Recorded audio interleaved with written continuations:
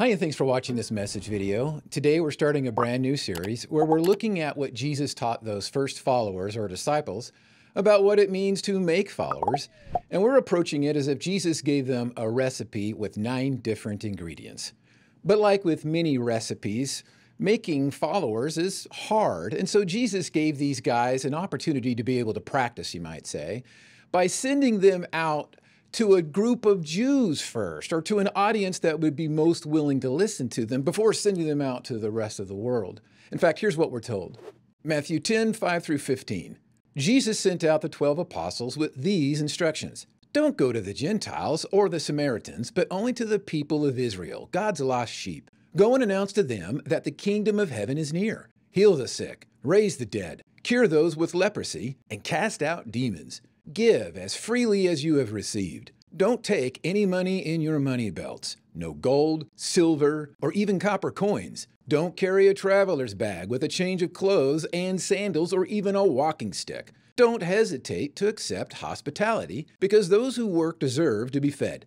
Whenever you enter a city or village, search for a worthy person and stay in his home until you leave town. When you enter the home, give it your blessing. If it turns out to be a worthy home, let your blessing stand. If it is not, take back the blessing. If any household or town refuses to welcome you or listen to your message, shake its dust from your feet as you leave. I tell you the truth, the wicked cities of Sodom and Gomorrah will be better off than such a town on the judgment day. Again, later on sent these same disciples, minus Judas Iscariot, to go into all of the world. You know that in Matthew 28. However, this first sending out was to family, or to a soft audience. And so we can learn something from this, in that, for many of us, the audience most receptive to our testimony about Jesus might be our family members.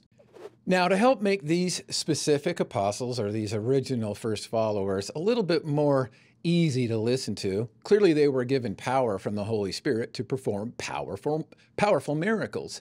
However, even though Jesus told them that, some of their listeners were going to be eager to accept them and their message, he also warned them that they were heading into a world of danger. Matthew 10, 16 through 22. Look, I am sending you out as sheep among wolves. So be as shrewd as snakes and harmless as doves. But beware, for you will be handed over to the courts and will be flogged with whips in the synagogues. You will stand trial before governors and kings because you are my followers. But this will be your opportunity to tell the rulers and other unbelievers about me. When you are arrested, don't worry about how to respond or what to say. God will give you the right words at the right time. For it is not you who will be speaking, it will be the Spirit of your Father speaking through you. A brother will betray his brother to death. A father will betray his own child, and children will rebel against their parents and cause them to be killed. And all nations will hate you because you are my followers, but everyone who endures to the end will be saved. Again, Jesus sent those first followers to a soft audience, to family members, and warned them that, even though some might accept it, there were going to be others who wouldn't. That it wouldn't be just kings and governors, that it would be family members that would reject this message as well. And so what Jesus was doing was preparing them for that. And I feel like you and I need to be prepared for the same thing, in that God wants us to share with our family what it is that we've come to learn about Jesus, but he also wants us to be prepared for their possible rejection. But notice the comfort that Jesus offered to them and us, and that when they were opposed or when we are opposed, he's going to give us the right words to say. We don't need to worry about that at all. And also, let's not miss the part about the preparation. And that preparation is really for enduring, or being able to continue to not only be a follower, but continue to try to make followers when everything inside of us just wants to quit. And that's what the enemy wants. But what Jesus wants for us is that we would endure and that we would continue on, understanding that this process of sharing the good news, it means that you and I have to struggle through constantly spreading it like a good farmer, casting seeds in sometimes maybe not the most pristine conditions or environment. For instance, look what Jesus said about this. Mark 4, 14 through 20. The farmer plants seed by taking God's word to others. The seed that fell on the footpath represents those who hear the message, only to have Satan come at once and take it away. The seed in the rocky soil represents those who hear the message and immediately receive it with joy. But since they don't have deep roots, they don't last long. They fall away as soon as they have problems or are persecuted for believing God's word. The seed that fell among the thorns represents others who hear God's word, but all too quickly the message is crowded out by the worries of this life, the lure of wealth, and the desire for other things, so no fruit is produced. And the seed that fell in the good soil represents those who hear and accept God's word and produce a harvest of 30, 60, or even 100 times as much as had been planted. Making followers or casting seeds is hard. Some of the people that we're trying to reach are just walking a hard path, and nothing we say will ever seem to get in. And then some, they might seem to accept it, but because they have poor soil conditions, they never really develop spiritually.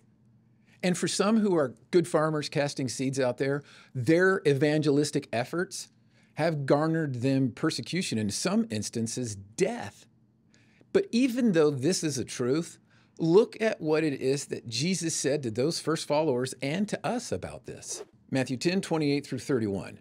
Don't be afraid of those who want to kill your body. They cannot touch your soul. Fear only God, who can destroy both soul and body in hell. What is the price of 2 sparrows? 1 copper coin? But not a single sparrow can fall to the ground without your Father knowing it, and the very hairs on your head are all numbered. So don't be afraid. You are more valuable to God than a whole flock of sparrows. It wasn't just those disciples that were precious to God. We are too. And so like what he told them in that, yeah, there might be instances where our evangelistic efforts as good farmers means that we are going to face opposition to the point of death. That's okay. Don't worry. God is protecting us. So in other words, continue to cast seeds, continue to be that good farmer, even though that might at times disrupt the peace. Meaning, there's nothing wrong with acknowledging God in public. And there's nothing wrong with telling people that we'll pray for them. And there's nothing wrong with inviting somebody to come to church, even though many of these things, like these things, do disrupt the peace for some people. But that's okay. And I say that knowing that what Jesus said to those first followers was that he was paying attention to those who were trying to be good farmers, even though it might mean opposition. In fact, look at what it is that he went on to say to these first followers about this very thing. Matthew 10:32 through 39. Everyone who acknowledges me publicly here on earth, I will also acknowledge before my Father in heaven. But everyone who denies me here on earth, I will also deny before my Father in heaven. Don't imagine that I came to bring peace to the earth. I came not to bring peace, but a sword. I have come to set a man against his father, a daughter against her mother, and a daughter-in-law against her mother-in-law. Your enemies will be right in your own household. If you love your father or mother more than you love me, you are not worthy of being mine. Or if you love your son or daughter more than me, you are not worthy of being mine.